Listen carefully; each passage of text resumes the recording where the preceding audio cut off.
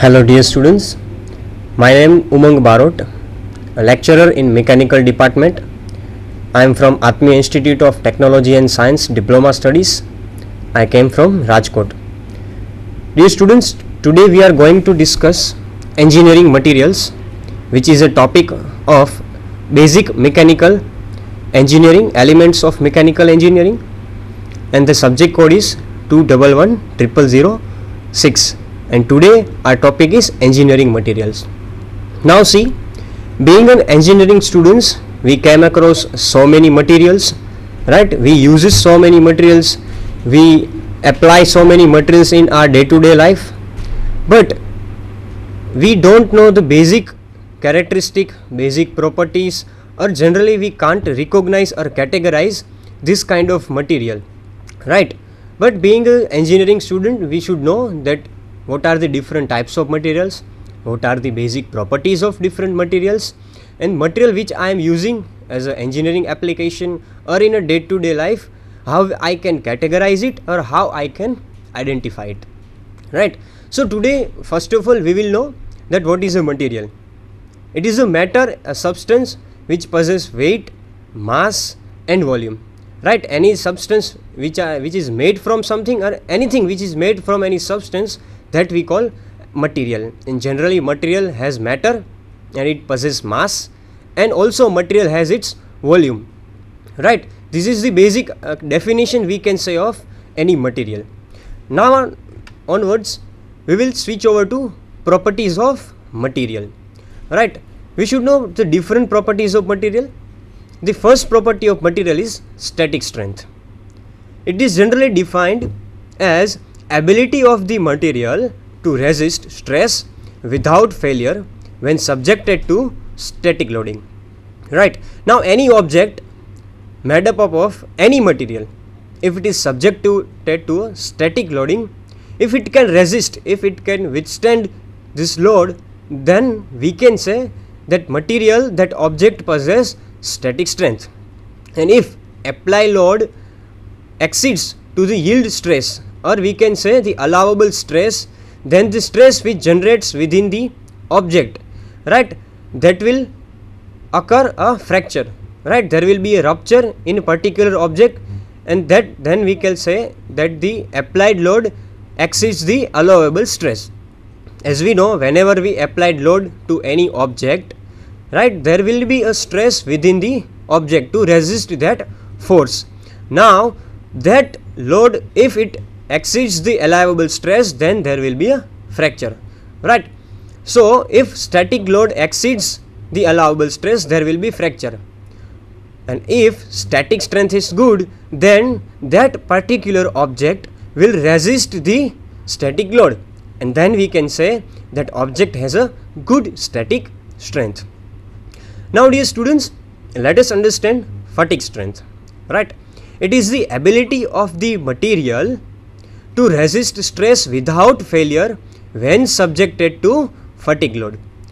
Now see, there is basic difference between fatigue strength and static strength. This is a type of load. In a static strength we see static loading, and in fatigue strength we see fatigue load, right? Now what is the difference between static load and fatigue load? Static load generally doesn't varies with time, right? Whereas fatigue load varies with time.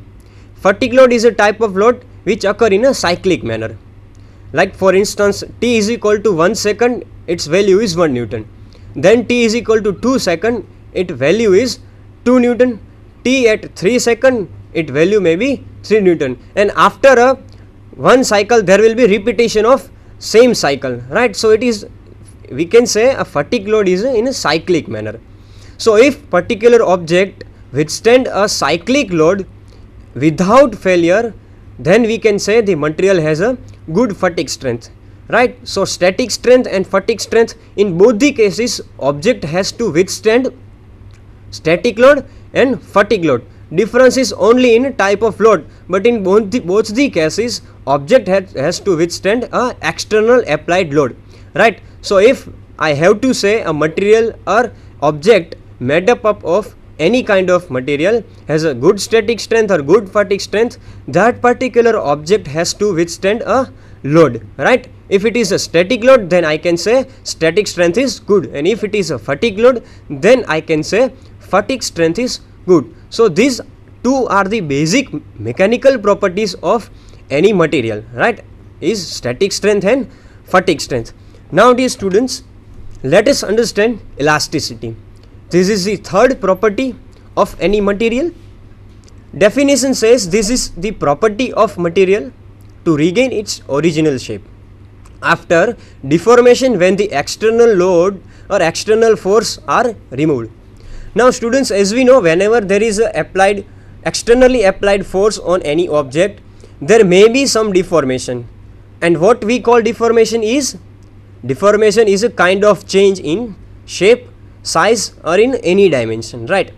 If I applied force to any kind of object, if I apply any kind of force, right, there may be a chance of deformation, and deformation is nothing but a change in shape, size, and dimension, right? Now see, if I applied external force to any object and there is deformation, that we can understand easily. But what will happen after the removal of force? What will have to happen after the removal of externally applied force, right? There may be two cases. Because there is already a deformation, a first case may happen that in which we can regain its original shape and size, right? An object can regain its original shape and size, that is the first case. In second case, object do not regain its original shape and size and stays on the deformation, right? So if we consider a first case, that after the removal of applied forces, if that particular object regain its original shape and size, then we can say that this particular object possess elasticity, right? So that is the definition of elasticity, that if property of a material to regain its original shape after deformation when the external forces are removed. So basically it is a phenomena, it is a property of material when external forces are applied, and if deformation occur and after the removal of forces object regain its original shape and size, then we can say it is the elasticity. Now see, all materials are plastic to some extent, right? Generally all the materials, when they are subjected to external force, they are subjected to external load, right, they will show some amount of elasticity, right, some amount of deformation.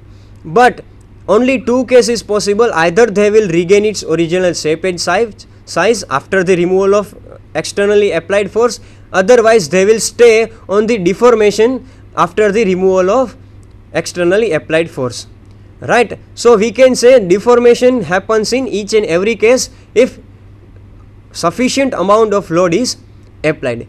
But what the difference is extent, but degree varies, right? All the materials are plastic to some extent, but the degrees are varies. If I apply 10 Newton of force in a metal, and if I apply same amount of force, same magnitude of force on a plastic material, we can see the degree of deformation, degree of change in shape and size will be different in both the cases. There will be more deformation in plastic object, and there will be lesser, or there will be no any kind of deformation in particular metal object, right? This may happen. So degree of change, degree of deformation will vary from object to object, or I can say degree of deformation will vary from material to material. For example, both mild steel and rubber are elastic material. Here example is given. If I apply same amount of force, same magnitudinal force to both the material mild steel and rubber, right, we can easily see the degree of deformation is different in both the material. So this is the basic phenomena of elasticity, right? Now there is a diagram, basic figure is shown below, right? Here we can see a object of rubber is shown here. T at 0 second, there is no any kind of load is applied. Now see, at t is equal to t second, external force is applied, right?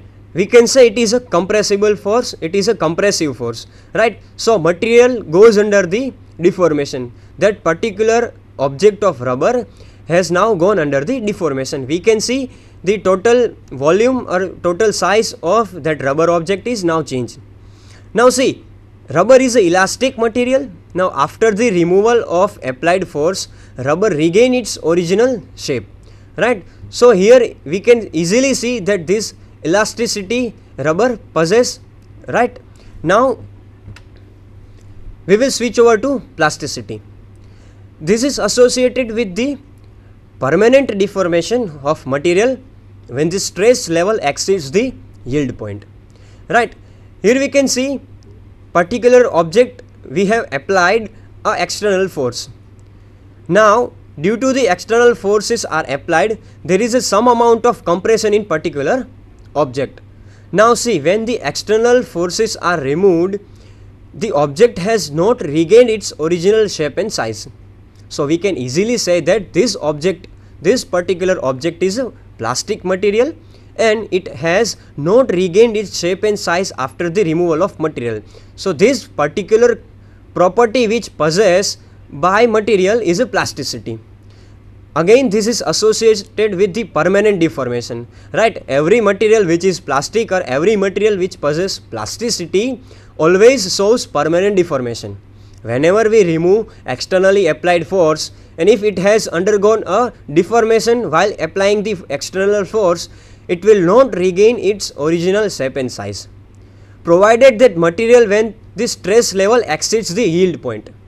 If we want to show or if we want to see a permanent deformation or if we want to achieve a plasticity in a material, the applied force or the stress which is generated within the object should exceeds the level of yield point, right? So whenever the applied force or whenever the due to applied force the stress which is generated within the object should be exceeded to the yield point, right? Then and then we can see plasticity in the particular object. Now dear students, let us switch over to ductility. This is the property of material that enables it to be drawn out or elongated to an appreciable extent before rupture occurs. The percentage of elongation or percentage of reduction in area before rupture of a test specimen is the measure of ductility. Lead, copper, aluminium, mild steel are typical ductile materials. Now let us understand that what is the ductility basically is.